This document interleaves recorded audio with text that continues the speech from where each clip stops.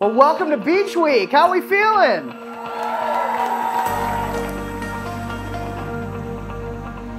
If someone were to ask you, who are you?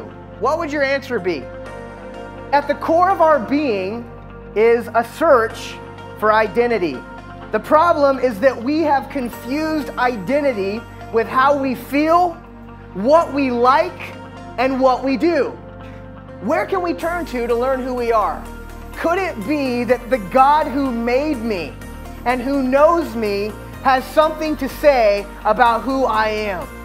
This week, I hope that you will allow God to do an identity check on you.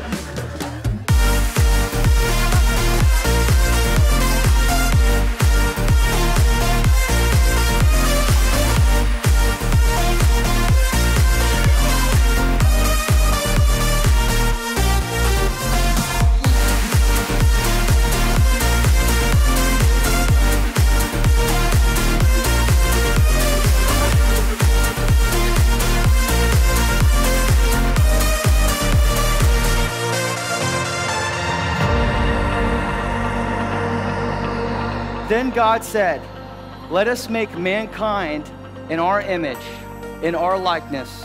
What does it mean to be made in the image of God? We bear God's image mentally, relationally, morally, eternally, intrinsically, with value. We were always meant to find our identity, our value in God. And the only way that you guys will know, that all know who we are, is when we have a personal relationship with our Creator. When God created Adam and Eve, God said that they were very good. But do we all feel very good all the time? What distorted our originally created identity? When sin entered the world, we had something pretty nasty, pretty gross enter into our lives. We have been on the receiving end of being wronged, and we've been on the giving end of being wronged. And I've gotten to see that play out in several instances in my own life. And I spent months just asking God why, and I was so angry that somebody's stupid sin in their life would allow this to happen. Sin has earned us both our first death and our second death. The beauty, though, is that it doesn't end there. He made the one who did not know sin to be sin for us, so that in him, in Christ, we might become the righteousness of God. Jesus comes to restore our identity. It is only when we acknowledge Christ for who he truly is that we can see who we truly are. Therefore, if anyone is in Christ, he is a new creation. The old has passed away, and see, the new has come.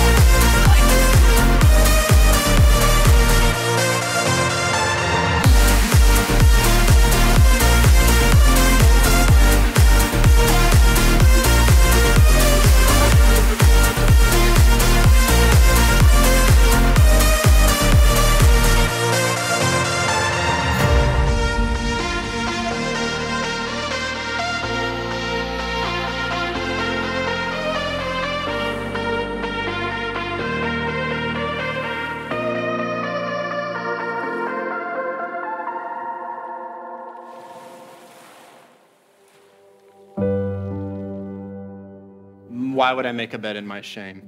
I think that many of us in this room are doing that in our own spiritual life. We are willingly taking our bed to the city dump, laying it in the trash, and just staying there. We want you to know that you don't have to make your bed in shame.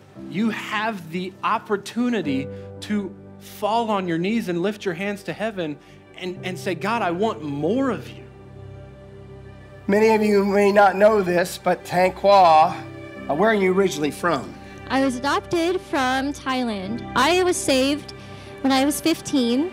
I just remember feeling just a sense of peace after I asked God to just save me and be with me for the rest of my days in each new chapter that comes in my life.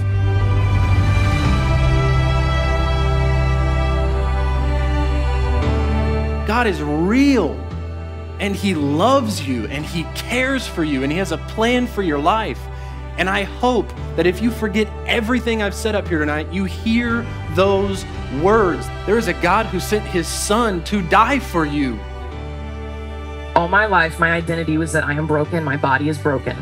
But I'm not my body. I'm not broken.